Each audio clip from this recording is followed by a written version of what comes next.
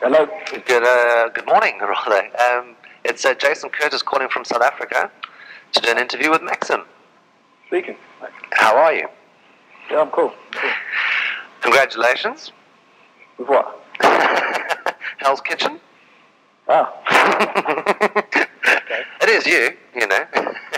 Sorry? I said it is you. You should take As a compliment. Yes, absolutely. Yeah. Cool. Yeah. But how does it I feel? don't expect a lot of people to understand it, but yeah. And why is that? Sorry? Why is that? Just because a lot of people are going to expect me to be the same way as I am in the Prodigy. Mm-hmm. You know? And a lot of people are going to try and expect like a Poison type or Fields or something like that. You know, and what I'm trying to say is, this is me solo. Obviously, a bit of a frustration for people just to look past that to see what you can offer as a solo artist. I'm sure. Yeah. But But in putting the album together the way that you did, it certainly doesn't sound like you were trying to do something completely different. It was just what you chose to do. Yeah, I mean, obviously, I don't write music like them. I write music my own way. Sure. And that's why it's come out. It's just my own style. Mm. Obviously, I've been in the group for 10 years, Mm. and we're all influenced by each other. Sure. Liam's obviously influenced by me. Mm. I'm influenced by Keith. Keith is influenced by me, and so on. So, yeah, I mean, you will hear slight notes, things in there, which has Prodigy type things because I'm part of the Prodigy. Sure. Yeah, absolutely. Your personality has to come through. Yeah, totally. So, you can hear my personality on the album, which is the same as it would be on any Prodigy tune. Mm-hmm. But now, what did you do differently that, say, perhaps you would have maybe, in the past wanted to have included, on a Prodigy album that for whatever reason just didn't fit, and that you thought, okay, well, this is something that I want to take away and work on my own and actually, grow that into something a bit bigger. When the Prodigy style is Prodigy styles, Mm-hmm. It's a totally different style to my style. It's not lyric based, Mm-hmm. like a full lyrical, style. Mm-hmm. So that's what I wanted to bring different to my, I mean, I've been writing lyrics from the age of 14, Mm-hmm. So I kind of wanted to incorporate some of the style which I did from the from an early age. Mm. To the Prodigy, I felt like just the dance scene was stopping me from, I don't know, because it wasn't a lyric-based scene. I found it very easy to do freestyle. Yes.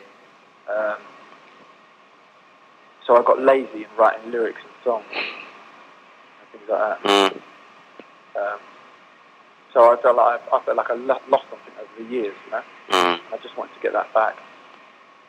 Now, the people that you pulled in to work with you on this album, was it a case of you putting out invites to people, or just sort of approaching your circle and saying, well, look, I'm putting this album together, your vocal would be perfect for this, or how did that actually all come together that you got the people that you do have on the album involved?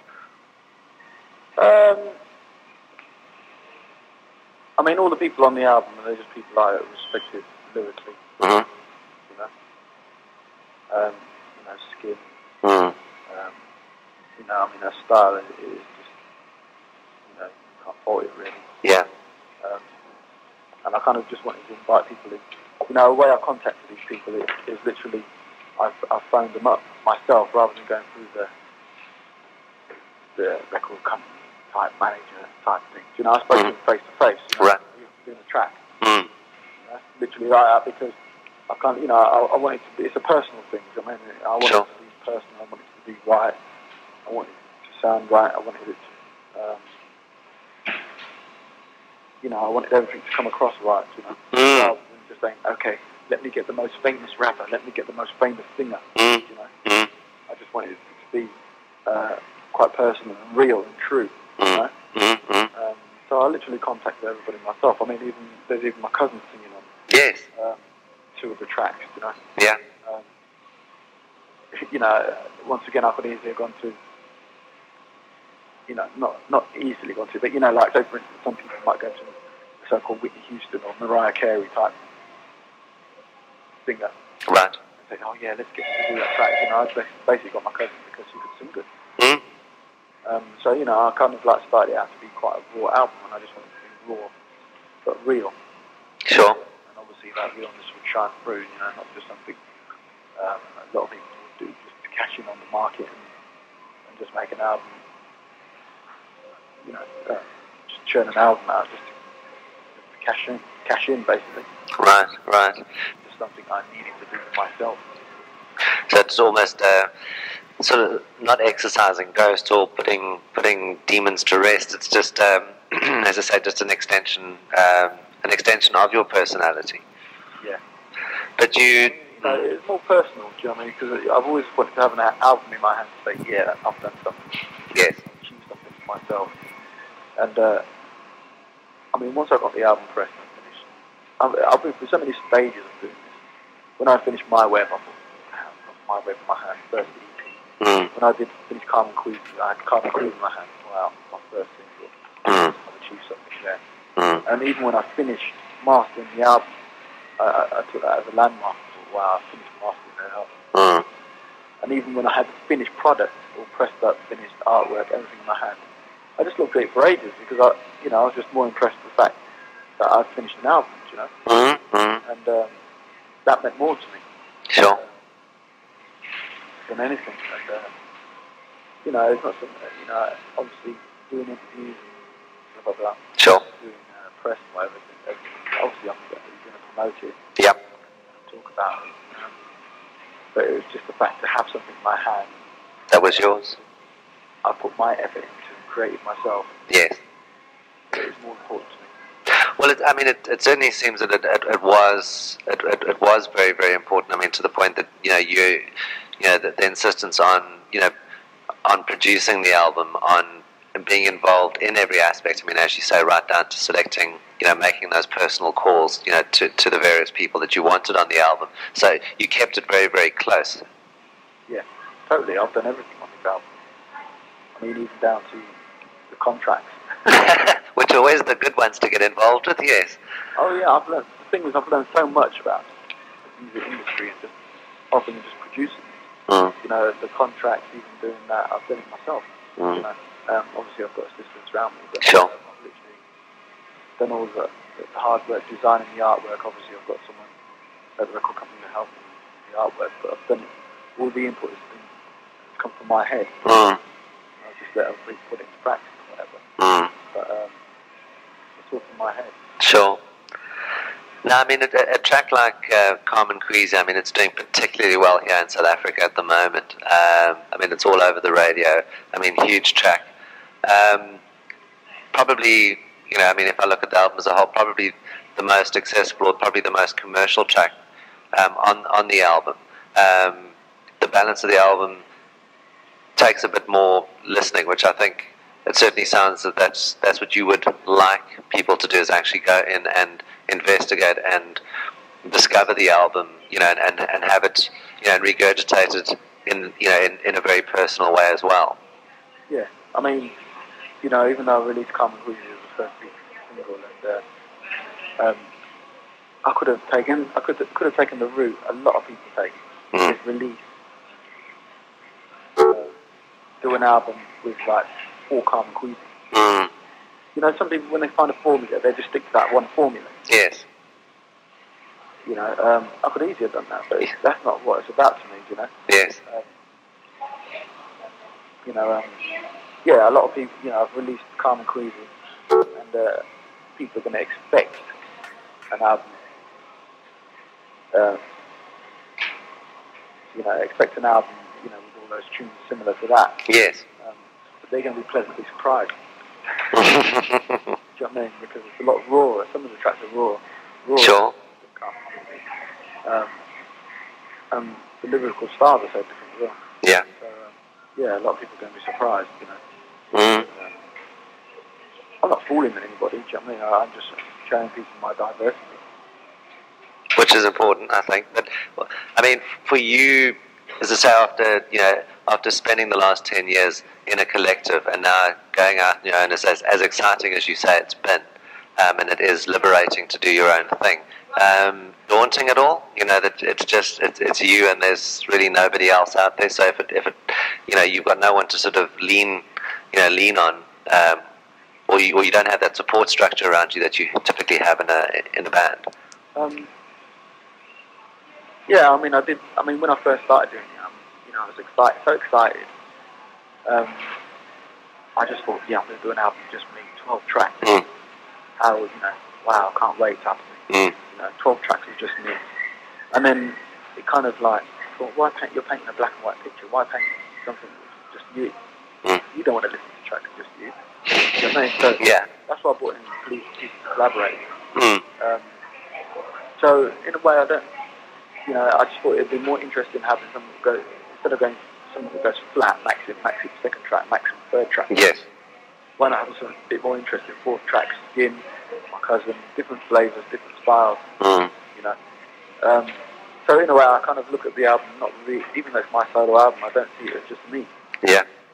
I don't see it as, you're on your own expressing yourself, because I brought in other people to express themselves as well. Sure. So I don't really see it as on my own, Mm. I'm involved in all the tracks. I mean, the funny thing that someone said to me, actually, when I released Calm and Queasy, man, how can you release that single? You're not even in it. Vocals. I thought, it's not about being selfish, it's just about doing good music. Exactly. Exactly. It's not about me being in it. If Yeah. it's a good track and I'm not in it, Yeah. it's like Divine Stylus track. Yeah. I sent the track to when I rang him up. Yeah. I sent him the track and I said, you up for doing the track? And he goes, you'd be honoured. Yeah. And I said, man, I love that track that you do on your album, Microphenia. Mm. And he goes, alright. Because I said, I like the style, man. Mm. And he did the lyrics in that style. Okay. Back to me. And the whole idea of that track, Spectral was he was going to do half and I was going to do half. Okay. But when I listened to it, I just thought, man, I can't repeat that. And you're honest. I just left it as it was. I just went, nah, this is what it is. Why try and chop a piece out and say, no, I've got to be on this album. Yeah, to flatter your ego. That track, when the track is good enough as it is. Yeah. So I said, I rang up, man, style. I just had the respect, and he just did it. Sure. And I think he's done it because of the fact that I give him respect and freedom to do what he wants. Sure. So I said, that's your track. And I'm still involved. I write the music. no, sure. I'm quite happy with just putting out good music, even if I'm just involved in writing music. Sure. Well, I think it makes for a far more dynamic release, as you say. It's not just this selfish, self-indulgent sort of. Yeah, because I mean, people would expect you to be in the front of the camera. It's Maxim. Yeah. Second track, Maxim. Third track, Maxim. Mm. It's not about that. I mean, it's not about. I did read an article in the Independent over here. Yeah. This album is not an artist being self-indulgent and egotistical. Mm. It's not. A lot of artists would be soloists because they want to get something out so desperately. Mm. They say, I can do that. Yeah, I can do that, but it's not. I'm not unhappy being in the group. Mm. I love being in the Prodigy. Sure. I'm still in the Prodigy and I can't wait to go back on tour again. Mm. But there's more to me than just being on stage. Sure. And there always has been. If I got into the Prodigy and that was all I knew, and then I tried to do something else, then people could say, yeah. Just trying to do. But I've been doing this before I was in the Prodigy. But I think it's a win-win situation because I mean, when you rejoin the group, you'll be able to bring everything that you've acquired from doing this album to the point that on the back of what happens, with Prodigy is that, if you come back and decide to do album 2, I mean, it just gets stronger and stronger, doesn't it? Oh yeah, totally. I mean, I talk quite regular, He was even saying to me, "Oh, to remix the track," Damn good idea. I was to try and remix it. It was a new Prodigy track, a new album, and obviously, I can bring something different to Prodigy music. Not saying, I'm going to muscle in on the production. No. Obviously that's down to Liam. Yeah. But we kind of, in the last couple of years, we've kind of grown up on music on the same kind of level, in a way. 3 years ago, I wasn't really 100% on my production. It's getting better, and there's still loads to improve on. But on the same level, I can show Liam a few things in the studio. Yeah. He shows me a few things in the studio. It just makes it stronger. Sure. And I mean, is it the kind of thing that when you were finished the album that you wanted to play it to him and sort of say, well, this is the album, what do you think, kind of thing? Or was it important, what he thought, or to get his input on it? I mean, I played it to all the guys in the group. Yeah. It was important. In a way, it wasn't really important what they thought because I was just doing it for myself. Yeah. But yeah, it's nice to get some response and some feedback. I played to Liam and Keith and Leroy, and Leroy's not the band anymore. No. I played it to him, and Leroy rang me up 2 days ago actually. Left a message on my answer machine and said, "Oh, I really love your album, man." Stunning. Because he heard the finish. Even though I played him tracks. Yeah. Over a period of time, he actually heard the finished article, and he was listening to it, and he just said he loved it. There's a couple of tracks on there that Keith likes, but once again, it's not really a case of they liked it or not. Even if they hated it, I still like it. No, but I think it's nice. It's nice for them to sort of be supportive. Yeah, totally. Liam supports it. He was involved in the track. Yeah. Even though he did ask me, if I wanted to be any more involved, just give him a call. That's but, I thought that was respect, but sure. I kind of wanted to do this for myself. Yeah. And I kind of kept him out of the picture. But I did involved in a scheming where literally I finished scheming, and I think I played it to him. He came round, and I played it to him, and I said, I don't know, I'm not too sure. What do you think? He said, no, it's a really good track. He said, I'd like to work on it, maybe do the beat slightly different. It's cool. He said, if it doesn't work, you've still got the original. So we came over to my studio and said, let's work on it. We literally done it in 4 hours, 5 hours, just modified it, rearranged the stuff, wrote the beat, the bass line, and it turned out to be a better track than what it was originally. So, and once again, it wasn't being selfish. I've got to write it. He wrote it, the beat and the bass line, to the track, and it just sounds like a good track, so it would be stupid not to put it on there. Yeah, absolutely. But I mean, what happens hypothetically if your album becomes, that it becomes huge? Is it a case of, would you, in putting the album out, did you ever contemplate that you could perhaps only handle, one side of it, or, that you would have to give up something? No, it doesn't matter how huge the album gets, even if it gets huge, if it sells 10,000, if it sells 10 million, which I doubt it, but it'd be nice. Yeah. But it's not about that really, because in doing this album, I've had to think about it quite hard, because of being in the band. Sure. How to do things and how to go about things. And one thing I've said to the band is, and the other guys, I'm not going to perform the album live. Because one, there's so many collaborations on it. Yes, you'd never get the same people under the same roof again. Yeah, that's right. Yeah. And that was a choice I made also to have so many collaborations because I wasn't intending to tour it. Yeah. I'm thinking, why build something so strong over 10 years? And kill it. And then kill it and think you've got something even better. you know, why not have both of them work together, do you know? Sure. So I'm not going to tour the album. I've made a decision. If anybody wants to see me tour, they have to come and wait till the Prodigy. Yes. You know, this is my solo project, and it's over there. It's right over there. The Prodigy is right over there. Yeah. Two different entities, and the first call is a Prodigy. You know? Sure. If someone says, "Oh, they want me to write the track," then I say, "Sorry, you'll have to wait." You know, Which is, yeah. Got to do a show with Prodigy. Which is, that's first call. And when I have time, which I do have time, I'll do my own stuff. Well, I mean, I think it's great because certainly you're never going to have a dull moment, that's for sure. Yeah, I mean, it keeps me excited. Sure. You know, I mean, even when I am with the Prodigy, you know, 70% out of 100, the other 30%, I'm on my own.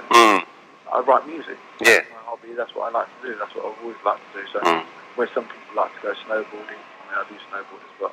Yeah. But where some people like to go snowboarding and play cricket or tennis. Yeah, it's your sport. In that downtime, I write lyrics and write songs.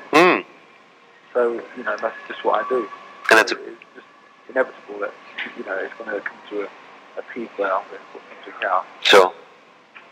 Well, I also think the nice thing about it as well is that the music lends itself to, as you say, it's not something that you would take out on the road for, you know, for obvious reasons. But from a video point of view, I mean, especially like the Karma Queezer video is a classic example of, you know, of what the music can, you know, can handle, you know, on another level, you know. So you can play quite nice on a, you know, on a multimedia level, you know, with the tracks. Yeah, I mean, I kind of like want to concentrate more on songs. You know, I mean, if I do material in the future, I would love to get a group together and literally do. When I say group together, I'd love to have a guitarist, a bass player, and a drummer. They do songs on that kind of level. Still incorporating some electronic music. Sure. But. Yeah, I don't know. It's just things I want to do for myself. Yeah. Because I don't want to get to an age where I think, oh, I could have done that. I could have done this. Never took a chance to do things. But an exciting time all round.